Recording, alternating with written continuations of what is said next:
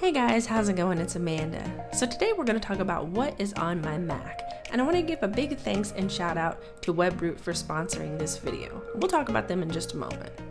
So first off, this is a 2017 13-inch MacBook Pro in space gray, and it's just the base model with the touch bar. So the reason that I went with this model is it has the 4 ports, or USB-C ports rather, and yeah, the touch bar is cool to have and all that, but I really wanted those 4 ports, and you just get a little bit of upgrades over the very base model, so definitely important. But I don't use this for editing. I just use this as my everyday machine for checking email and doing just business type things on here. So I didn't need all that power because I have a 5K iMac for that. On the outside, I have this kind of clear matte cover just to protect it from scratches and things, and I really like it because from a distance you can't really tell it's even on there, but you can see it's showing some signs of some little scrapes and nicks and things, and underneath it my computer still looks like new, so it's definitely doing its job, and I think it's pretty cool. I'll leave it linked down below if you guys want to check it out. If I forget, just somebody remind me and I will link that for you guys. The wallpaper that I am using on my Mac is the one that is from the new iMac Pro, and I absolutely love this. I've wanted it ever since I first saw it announced at WWDC, but if you want to get it or any of the others, again, I will try to link them down below. Remind me if I forget.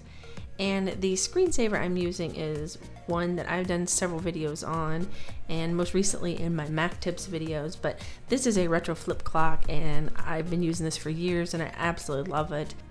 Okay, starting at the top up here, this is my screen record, and I'm using it, so obviously I can't really show it, but it's through QuickTime, just comes on your Mac.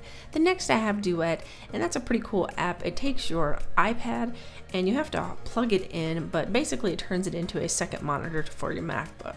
Moving to the right then, we have Magnet, and that is such a useful app, but what it does is, here, let me open up an app here, and if I drag it, you can see it makes that gray screen and it shows you where it's going to go, but then it just automatically makes it full size, or it shows you if you drag it to the right where it's going to go, and it just resizes everything and does it super quick and super clean.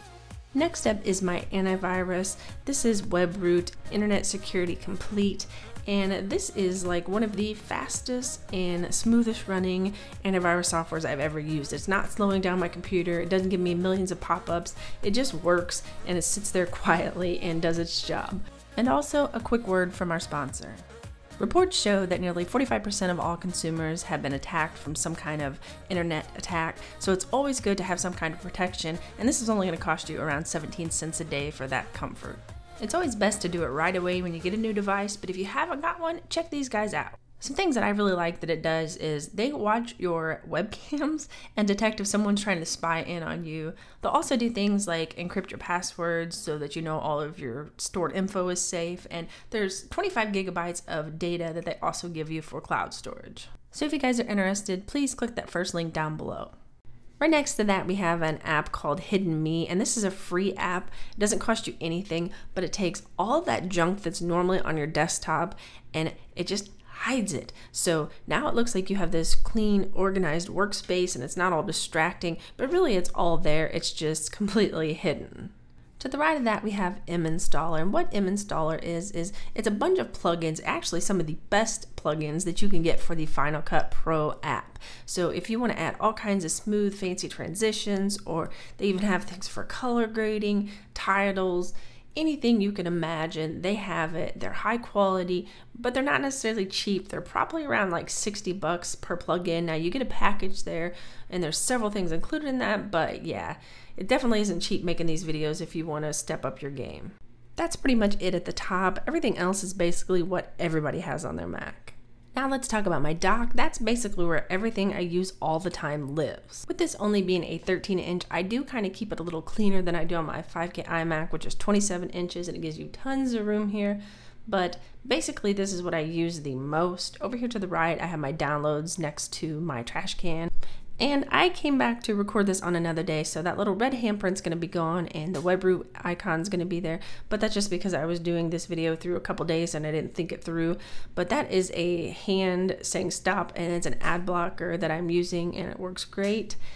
So back to the new dock. Now in the ad blockers place, we have WebRoot.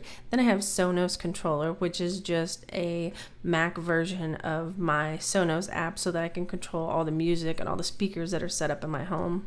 To the left of that, I have QuickTime, which I mentioned earlier at the top as the first one that I use for my screen recording.